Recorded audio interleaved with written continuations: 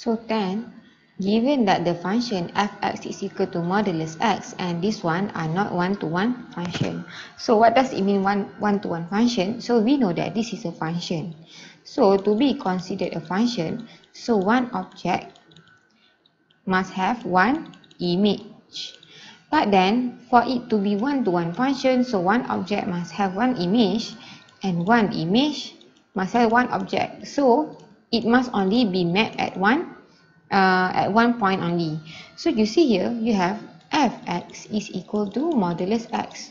So you know, when x is smaller than 0,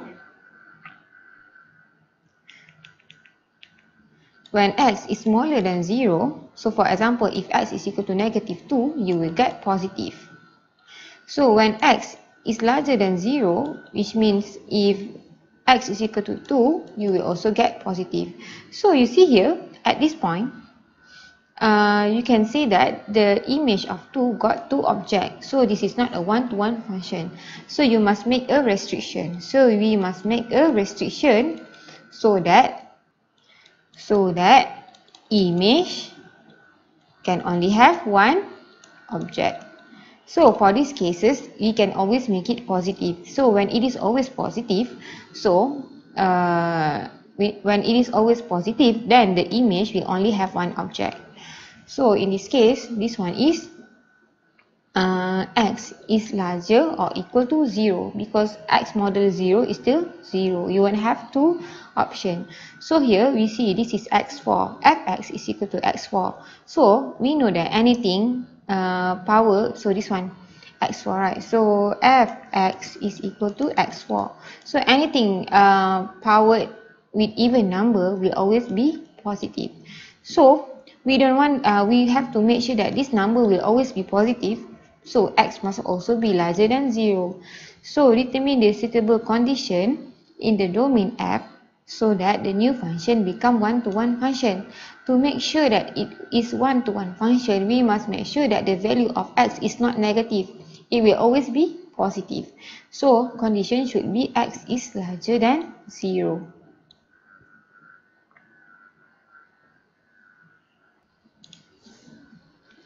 So B, from A, find the inverse function for each of the function f. So we know to find inverse function. So to find inverse function, first we must equal to y, and then second we must find x. So in this case, we see here fx is equal to modulus x. So fx is equal to modulus x. So modulus x is equal to y. And we know that x will be always larger than 0. So here in this case, x is equal to y.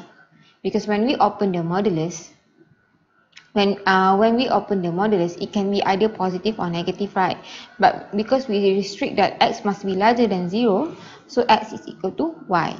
So we know x is the inverse function. So f inverse y is equal to y in terms of y. So f inverse x is equal to x. So for this one, fx is equal to x4. So equal to y, x4 is equal to y.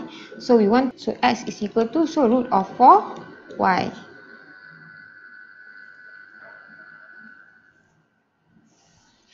So x is the inverse, so f inverse y, because this is in terms of y, so we get, so this is also equal to y 1 over 4. So f inverse x is equal to x 1 over 4. So you see, when you change y here, you also change here to x. So this is the answer. This is power, okay, x 1 over 4.